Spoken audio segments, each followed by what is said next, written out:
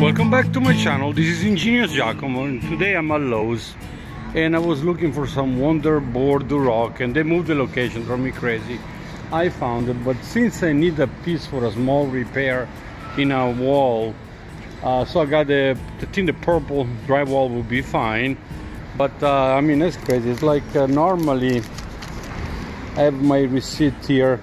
It's like $17, $16.98, $17 each sheet, and I need only a piece. And I saw this one damaged by the front in a cart, and I asked him how much is this one, and so that was a surprise.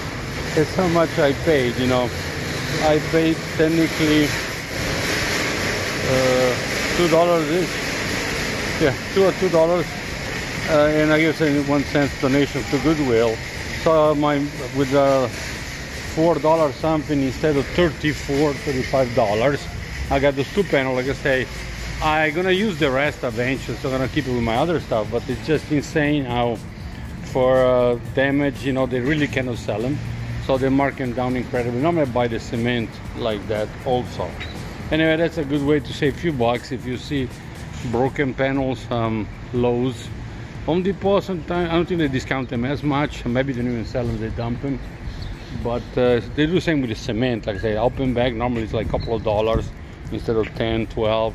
Pretty much it's all the same, sand and all that. Anyway, that's it. I'm paying $2 for each of those, so $4 total, and normally it would be 34 bucks. I gonna need I use what I need, and the rest I'm gonna keep it, because I always have a little project.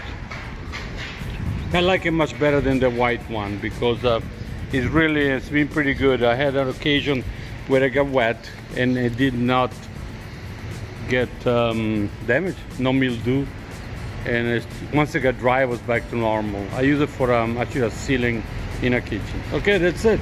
Thank you for watching, and this is Ingenious Giacomo from Home Depot. Once again, that's how much I paid for those, $2 each.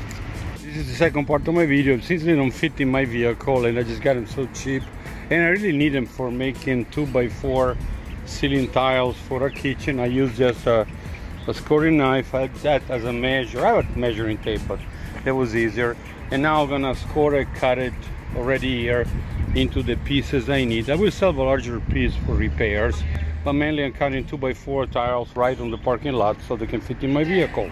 That's it. Thank you again for watching. It is Ingenious Giacomo, and please subscribe and thumbs up if you can.